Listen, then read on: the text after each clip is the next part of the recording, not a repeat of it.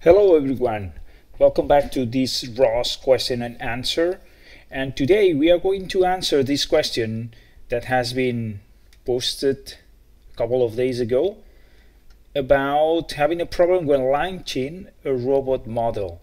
So this guy has a problem that he is providing this launch file where he spawns a model of a robot, that this model is being included into this file, URDF file, and the URDF file is provided here. So this guy is getting a problem where the message that he's getting is failure model name already exists. So let's find what is happening here. So for that, to answer this question, let's go to the ROS Development Studio and sign in here. So already signed in with my username, and then I'm going to do is just create a new project. So in order to put all the code, etc., and let's call it, for example, respawn problem. Okay, has been created, it is here, and now let's launch it. And yeah, so here we go. And in a few seconds we'll have the empty project created and opened. Here it is opening. So here it is, my project that is empty with a small package created for a simulation that it just launches an empty simulation just in case that you need a simulation. So it will appear here. And the notebook, today we are not going to use it, so I'm going to hide it. So we'll have more space. Great. So while the simulation is booting, let's go again back to the question, and it says that it has a launch file, and then in a package that is called hobo description, and then inside there is a URDF directory that contains this URDF file.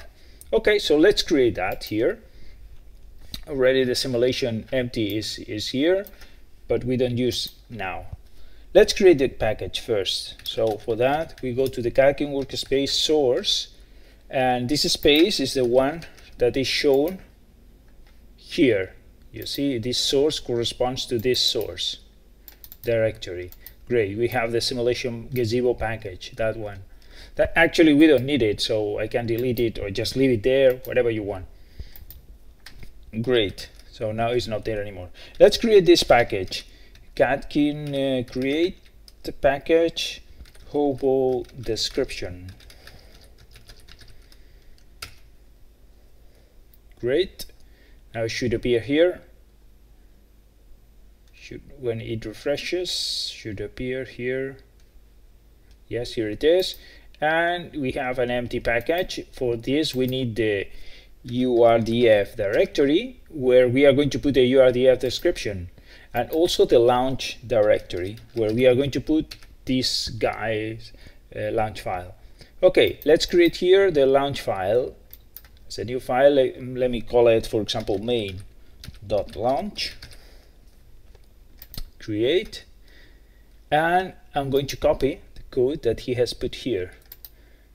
So just let me show you that he has put some small mistake here by not including into the code everything, the launch closing tag. So I'm going to include it manually. So here it is, and then let's close it, launch. Great, and save. Now on the URDF, let's put the URDF file, and then it should be called, as it is explained here, hobo description URDF. So let's call it like this, hobo description.urdf. And here I'm going to copy all the code here because it's the code of the URDF model that he has created. Great. So paste, and here it is. Here we have the model. Now if we have this here, we can try to launch it and make it appear here on the simulation and see what's happening. Okay, so first thing is that we are going to try to spawn directly this model and see what happens, okay, if there is any problem. So for spawning a model from a file, I have the command here.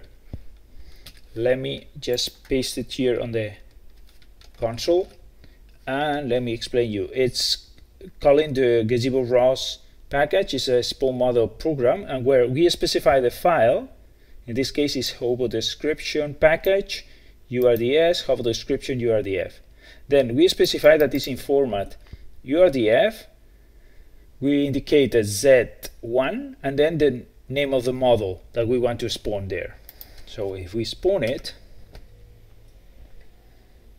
great, successfully spawned the model, but we can't see nothing here. So what is happening here? The message of the console has said also around here was saying what it was saying. It was saying like successfully spawn message, or okay, so it's not shown on the console but on the layout of the simulation. Correct.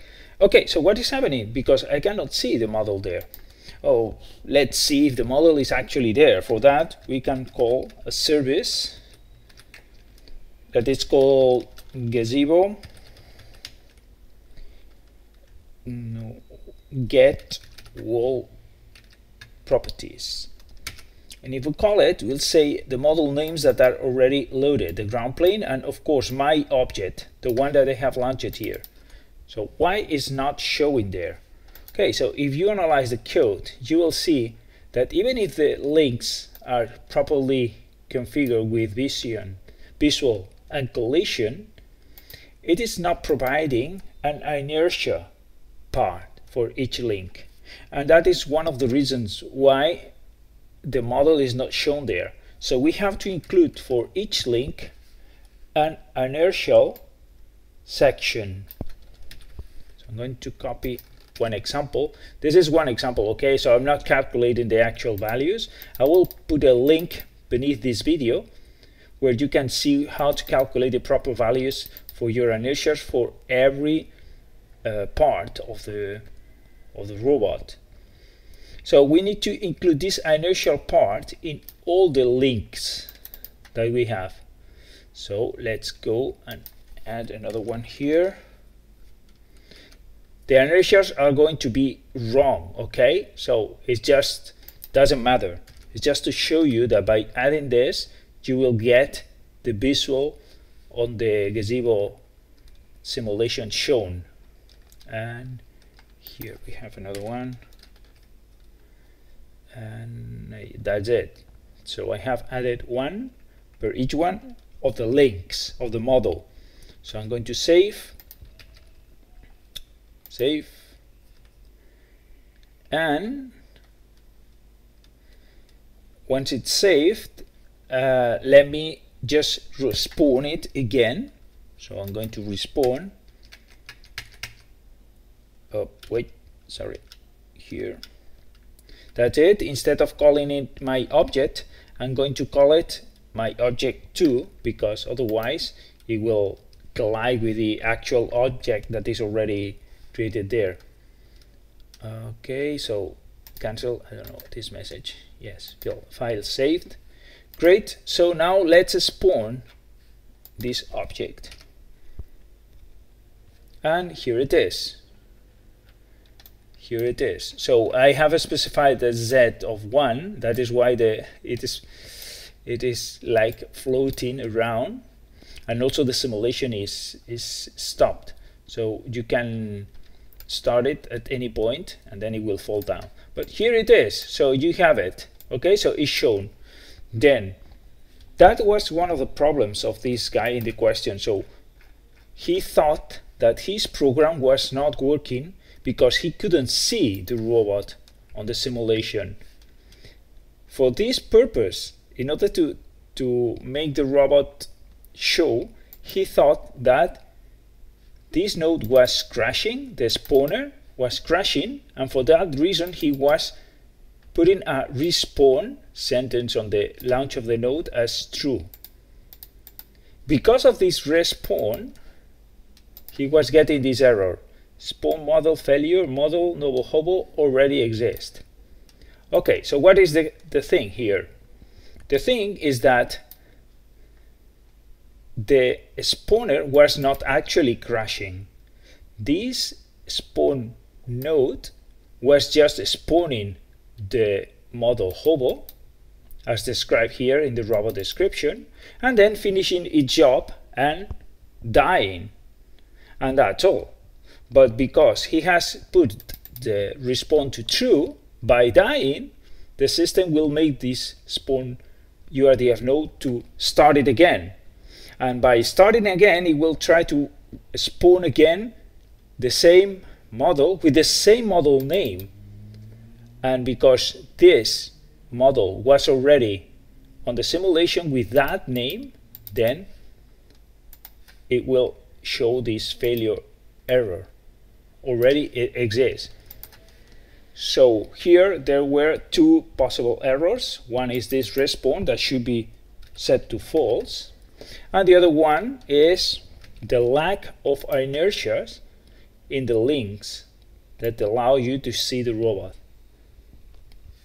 So that is the solution for this question, and I hope it's understood.